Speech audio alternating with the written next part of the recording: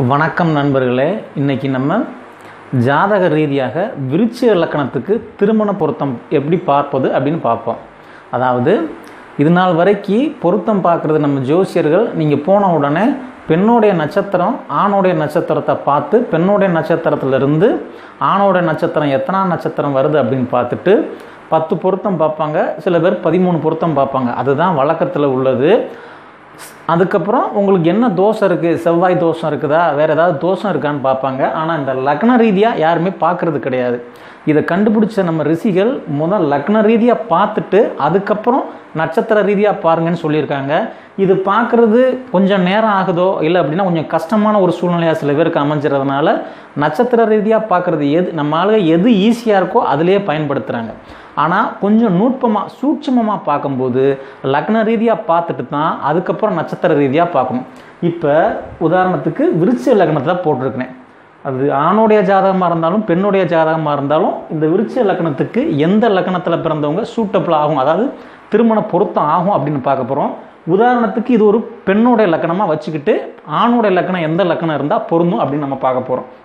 அதாவது காலப்புருஷ தத்துவப்படி பார்த்தோம் அப்படின்னா இந்த விருச்சிக லக்னம் நீர் ராசியை குறிக்கும். அதாவது நீர் ராசியை குறித்ததுனால ஒரு ஆணுடைய ஜாதகம் இதே மாதிரி நீர் ராசியில் விருச்சிக லக்னம், அதாவது 1வது லக்னம் விருச்சிகமோ அல்லது 5வது லக்னம் மீனமோ அல்லது 9வது லக்னம் கடகமோ, இதே மாதிரி இது ஒரு பெண்ணுடைய ஜாதகமாக இருந்து ஆணுடைய ஜாதகம் விருச்சிகமோ மீனமோ கடகமோ, அதாவது 1, 5, 9 வந்துச்சுன்னா பொருத்தம் 50% திருமண பொருத்தம் உண்டு. நல்ல பொருத்தம் நம்ம முடிவு பண்ணிக்கலாம். ரெண்டாவது, இந்த விருச்சிக லக்னத்தில் பிறந்த பெண்மணிக்கு எந்த லக்னம் அமைஞ்சால் நல்லதாக இருக்குன்னு பார்ப்போம். அதாவது 3வது மகரமோ அல்லது 7வது ரிஷபமோ அல்லது 11வது கன்னியோ, அதாவது காலச்சக்கரப்படி பார்த்தோம்னா ரிஷபம் கன்னி மகரம் இது நிலத்தத்துவத்தை குறிக்கும். அதாவது இது விருச்சிகம் நீர் தத்துவத்தையும் இந்த 3, 7, 11 நிலத்தத்துவத்தை குறிக்கிறதுனால ஒன்றுக்கு ஒன்று நல்ல நட்பு அமைப்பாக இருக்கும். அதனால் 3, 7 மகரம் ரிஷபம் கன்னி அந்த ஆணோடைய பிறந்த ஜாதகத்தில் லக்னமாக இருந்துச்சுன்னா மிகவும் உத்தமமான பொருத்தம் உண்டு நம்ம முடிவு பண்ணிக்கிறோம். சரி, அதுக்கப்புறம் இந்த ஜாதகத்தில் 4வது கும்பம், அதாவது கும்பம் காற்று ராசியை குறிக்கும். 4 கும்பமோ அல்லது 8 மிதுனமோ அல்லது 12 துலாமோ, இந்த காலச்சக்கரத்திலேருந்து மிதுனம் துலாம் கும்பம் காற்று ராசியை குறிக்கும். நீங்கள் உங்களுடைய குழந்தைங்க பிறந்த லக்னம் விருச்சிகம் நீர் ராசியாக இருக்கிறதுனால இந்த நீருக்கு காற்று பகையாக இருக்கும். பகையாக இருந்தாலும் இதில் மத்தியமமான பொருத்தம் நம்ம எதை பார்த்தோம்னா விருச்சிக லக்னத்துக்கு கும்ப லக்னம் மத்தியமம், அதாவது 100க்கு ஒரு 25% பொருத்தம் உண்டு நீங்கள் முடிவு பண்ணிக்கலாம். காரணம் என்னன்னு பார்த்தோம்னா விருச்சிகத்திலிருந்து கும்பம் 4வது ராசியும் கும்பத்திலிருந்து விருச்சிகம் 10ஆக இருக்கிறதுனால ஒரு மத்தியமமான பொருத்தம் முடிவு பண்ணிக்கலாம்.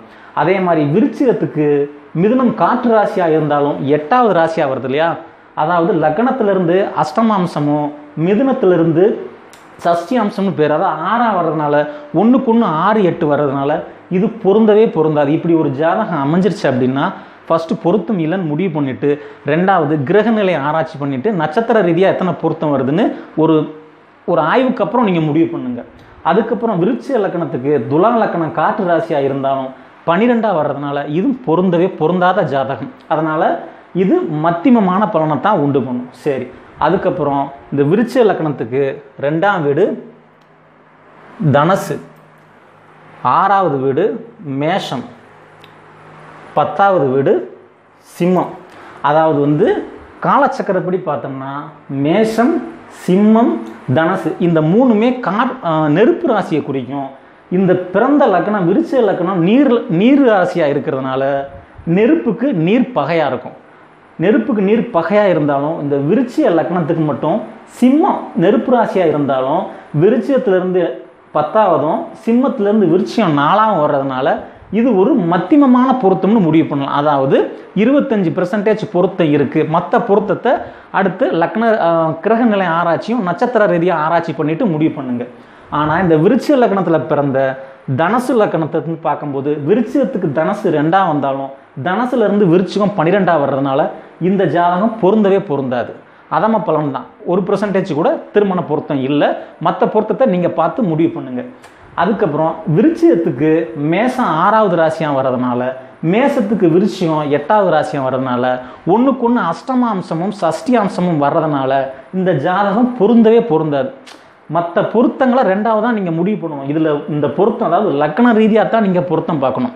பெற்றோர்கள் தன்னுடைய பிள்ளைக்கு பொருத்தம் பார்க்கும்போது, அதாவது ஆணாக இருந்தாலும் பெண்ணாக இருந்தாலும், நம்ம வீடியோ உங்களுக்கு நீங்களே திருமண பொருத்தம் எப்படி பார்க்கக்கூடிய ஒரு 100லேருந்து ஒரு 30% பார்க்கக்கூடிய ஒரு அளவுக்கு தான் நம்ம வீடியோ இருக்கும். என்ன காரணம்னா, ஜாதகத்தில் உங்களுடைய ராசி நட்சத்திரம் உங்களுக்கு தெரியும், ஆனால் இந்த லக்னம் உங்களுக்கு தெரியாது. ஏன்னா இந்த லக்னத்தை பற்றி அவ்வளோவா ஜோசியர் உங்கள்கிட்ட சொல்கிறது இல்லை. அதை பற்றி ஒரு அவேர்னஸான வீடியோவே கிடையாது. ஆனால் நம்ம முன்னோர்கள் என்ன சொல்லி பயன்படுத்தினாங்கன்னா, லக்னம் தான் உயிர் ஸ்தானம், உயிர் இருந்தால் தான் மற்றதை நம்ம 2வது முடிவு பண்ணணுங்கிறதுக்காக லக்ன ரீதியாக பொருத்தம் பார்த்துட்டு தான் அதுக்கப்புறம் நட்சத்திர ரீதியாக திசபுத்தி ரீதியாக மிச்ச பொருத்தங்களை பார்ப்பாங்க. அதனால் ஃபஸ்ட்டு இந்த லக்னத்தை பற்றி பார்த்துட்டு அதுக்கப்புறம் நட்சத்திர ரீதியாக தோஷம் எதுவும் இருக்கான்னு பாருங்கள்.